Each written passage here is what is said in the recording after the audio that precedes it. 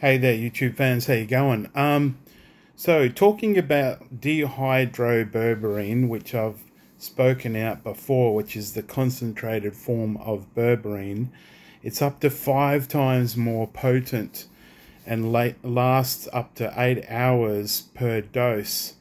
Here's the recommended dosage. And also, before I forget, it can work synergistically with Ceylon cinnamon, which I'm going to consider taking in the future. I'll make my own tablets. But anyway, dihydroberberine, glucovantage is like a patented form, however you pronounce that.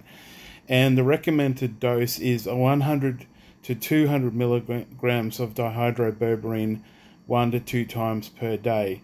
This translates to 1 to 2 capsules, 1 to 2 times per day, usually taken in the morning and evening. I don't know why it says that.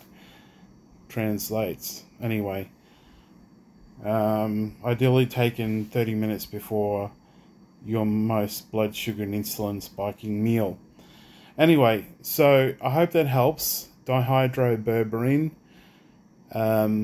concentrated form of berberine, a lot more expensive though, but yeah, it's worth looking into for multiple health reasons, including diabetes and blood sugar control.